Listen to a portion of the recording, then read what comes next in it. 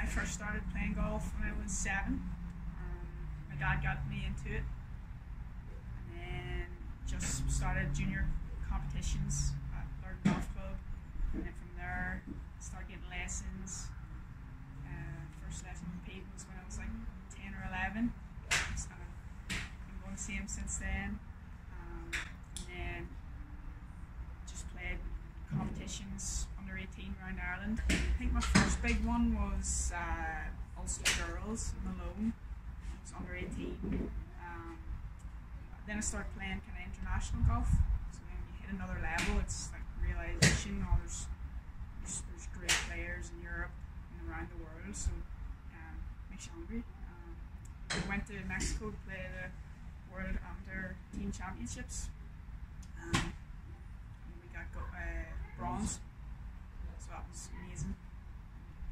Then I went to college in America, and that's where I am right now. I've done 2 years. I'm at UCLA. Got 2 more to do, and then yeah, just it's been a great journey so far.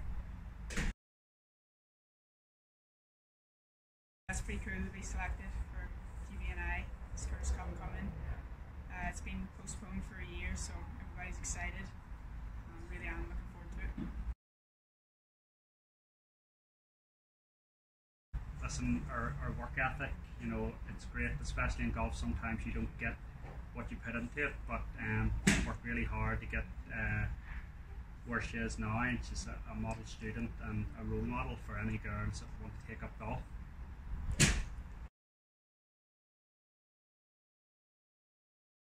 Well, when she's not sleeping in, yeah.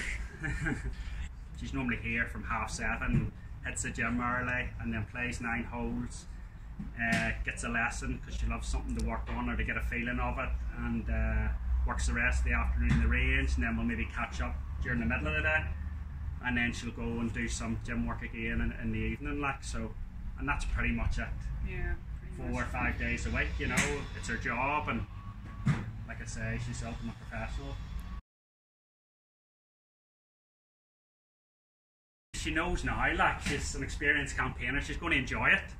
You know, she gets there, she's worked hard, you're out of that small pool of Ireland, and then, you know, your first year is always your hardest, playing different courses and playing against seasoned players and different grasses, learning to read different greens, so, but that'll be the same when she goes the next level up again, you know, so.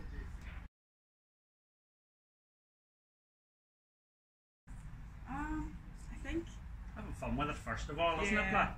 And then after, you know, if they really do get the bug, get a good pro and try and stick with the process the whole way through, you know, someone that they trust and enjoy working with, like, brings them buns and sweets and yeah.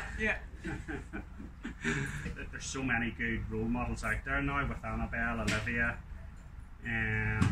Leona, Stephanie Meadows, Paula Grant. There's so many good ones in Belfast and across Ireland there, you know, so there's no better time for girls to be picking up golf, you know. You can play games, you know, you can learn to play the fun way. Driving ranges aren't boring anymore, you know. Golf courses have moved on a bit with front tee boxes to get kids a chance to learn how to get pars and birdies, and yeah, absolutely, like coming somewhere like Colin Glen to get a start, and like I say, playing the TopTracer and, you know, making it fun.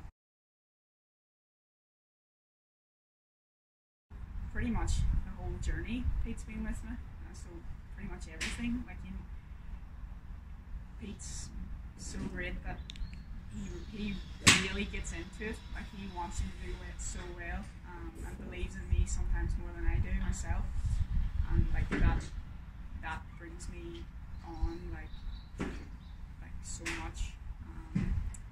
From the very start, I remember, like, I was 11, I've been going at least once a week, and it's made all the difference for sure.